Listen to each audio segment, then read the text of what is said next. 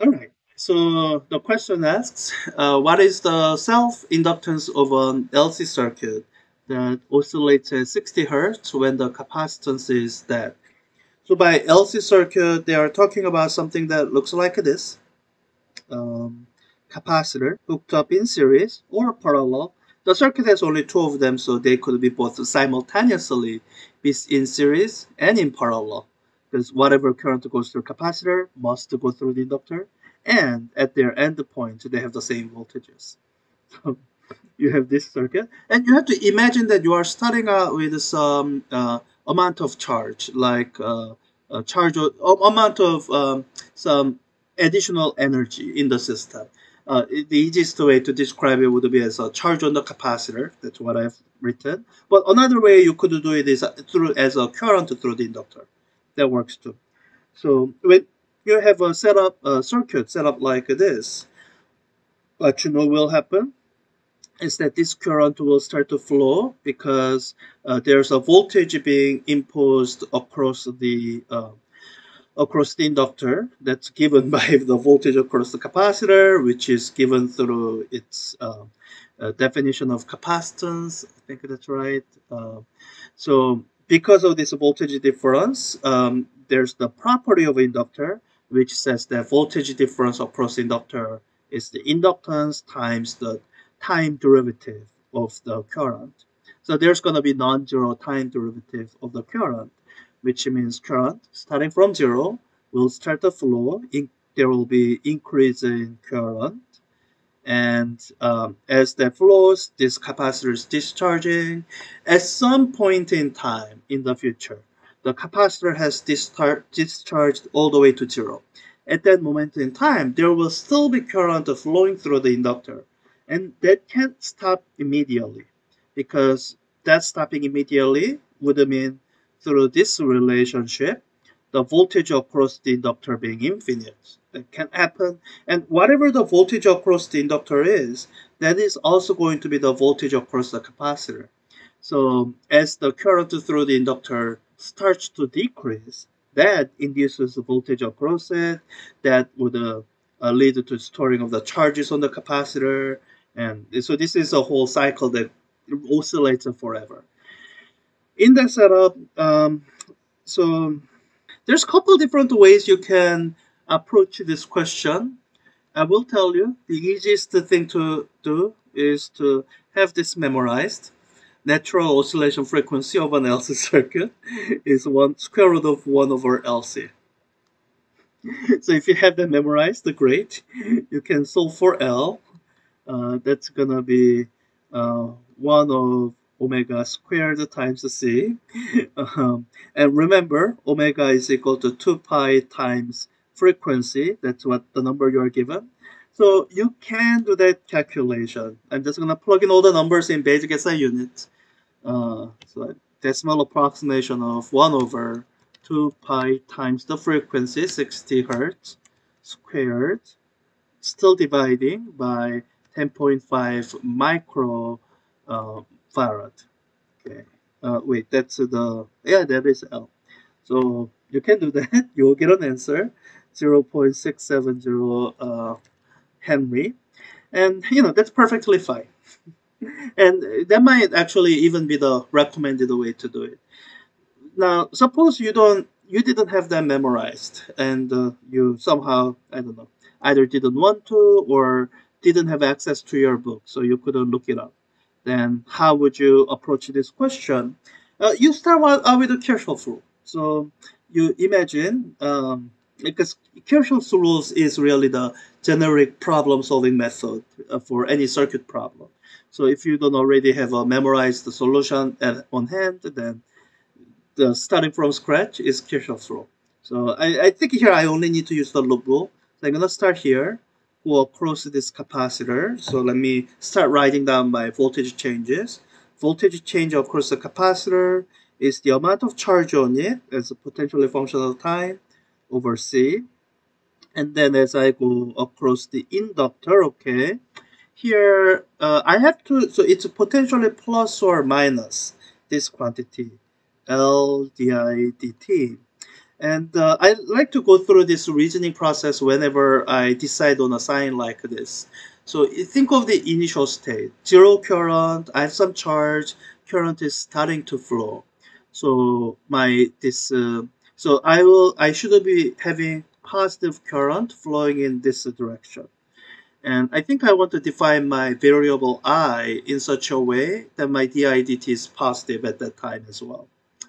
Okay, so with that combination in mind, what do I need to do? Because I have a intuitive sense that voltage here is lower than the voltage here, so that I can come back to zero. So I need the voltage change here to be negative. So thinking of my sign of didt, so I would want minus sign here, so that this entire combination will be subtracting. So once you've argued that through and convinced yourself that minus sign is the correct sign, then you have that. I'm back to my original point. So I should say, oh, so all of that is equal to zero. And when you look at this, it won't be quite what you want because it's a function of two variables. I really want differential equation of only one variable.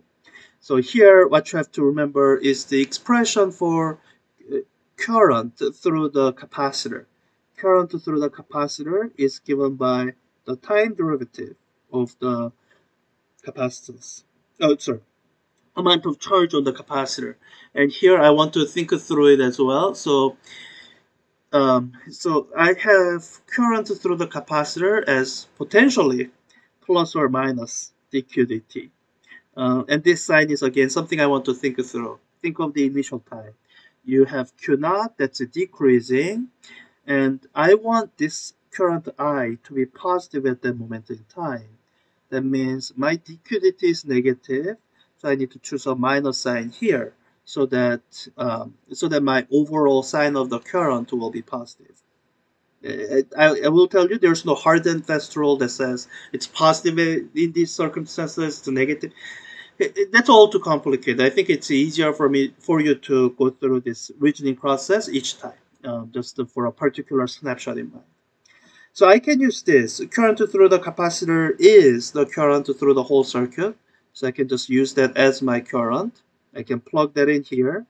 Doing that gets me uh, Q as a function of time over C. Minus cancels minus. Plus L. I have second order time derivative equal to zero. And hopefully this is now beginning to look familiar. Let me solve this for the highest order derivative. When you do that, you get this.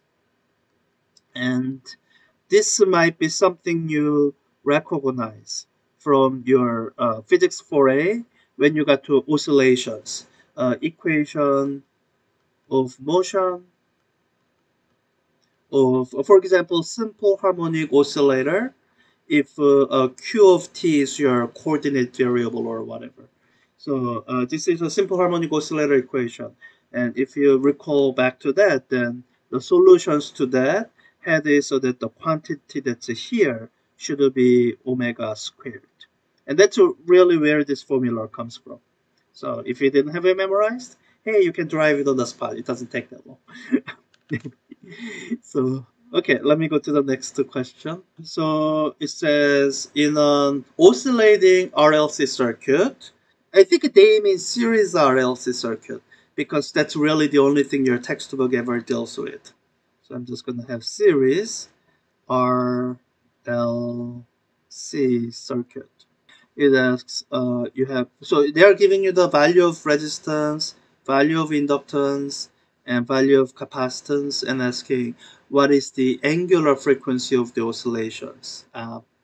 Let me point out a trap you could possibly fall into. So you might think, oh, I remember my previous question. So my natural frequency of oscillation was 1 over square root of LC. I have LC. Let's plug in those numbers. So numerical approximation of 1 over square root of L, 2 times 10 to the power minus 3 for milli Henry, times C, 87 times 10 to the minus 6 microfarad. Okay, I get an answer. And since that's omega, that should already be in radians per second. So 2397. And if I had to take a bet, there's a good chance this will be graded as incorrect. And it's not because I made any mistake in these steps, or rather, the mistake that's made is in using this formula. This is a bit of a almost like a physics trivia thing.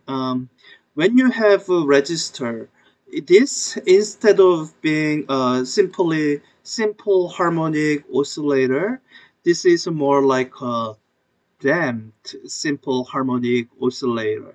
This resistance provides damping, and this is the I guess kind of physics trivia thing. In a damped simple harmonic oscillator, the damping actually introduces a slight bit of a frequency shift. So if this register had been big, like a kilo ohm, the damping might have shifted the frequency ever so small that this sensor would have been graded as correct.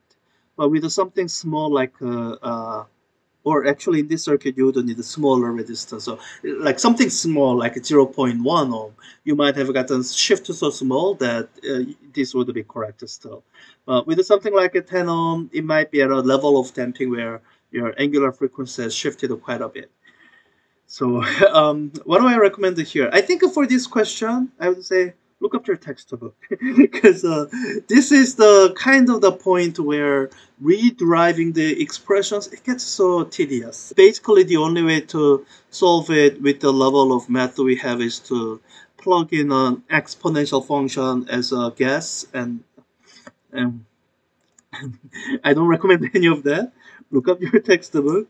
Your textbook covers exactly RLC series circuit with the AC that will give you the damping. And they actually have a formula all written out for you. The formula that they've derived. And wait, that's not right. Uh, Wrong chapter. Or else the series of circuits, the 14.6. So the distinction is whether you have a driven circuit or you have a self-oscillating circuit.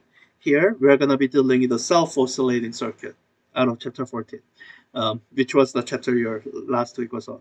So this is your equation of motion that you would come up with, and um, and this is yeah, equation of motion, and you solve it, then you get a solution, and here this is the answer that you should look up and use.